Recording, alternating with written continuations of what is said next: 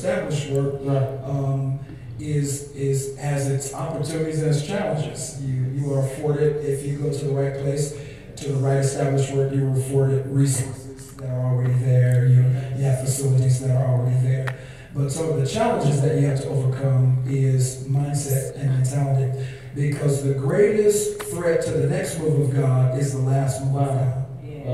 So you have to overcome that. So what I saw this year was growth, not in facilities. We didn't expand anything, but I've seen a change in the hearts of the people, and so that we can do all the rest. Right. Some pastors, some good friends, mutual friends between you and I, they tell me how brilliant you really are. And so let me ask this. 21st century ministry. 21st century ministry. You are in a Baptist church, but you are out of the box. So how is that marriage working?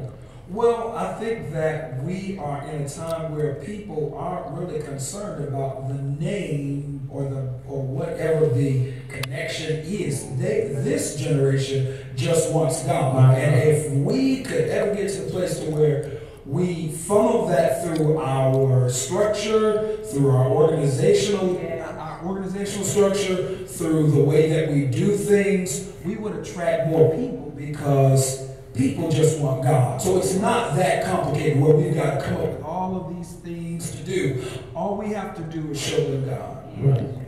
Right here. I know. You take it. Test it. All right, we're going to make this thing work. Darius, it's good to see y'all. All right, let me open up the floor. Somebody be bold enough to ask a question to this wonderful panel. Who's going to start? We don't have too much time left. Amen. Who's going to start? Somebody, Brother Wynn, Brother DeWitt. Somebody just ask something. Y'all can't think of nothing. See, all right, we're going to have altar call. Praise the Lord. Nobody, anybody, Brother Juwan, you got anything? Something you can think of? You always got something to say. I've got one last one, but I'm holding it. Anybody? You go ahead. All right, nobody? Oh, have mercy. All right.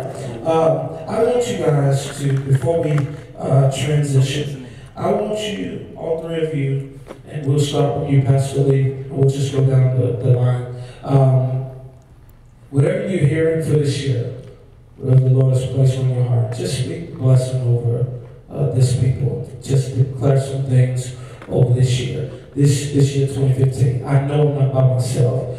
I can look back over 2014, and I can honestly say it really wasn't a bad year for me. It was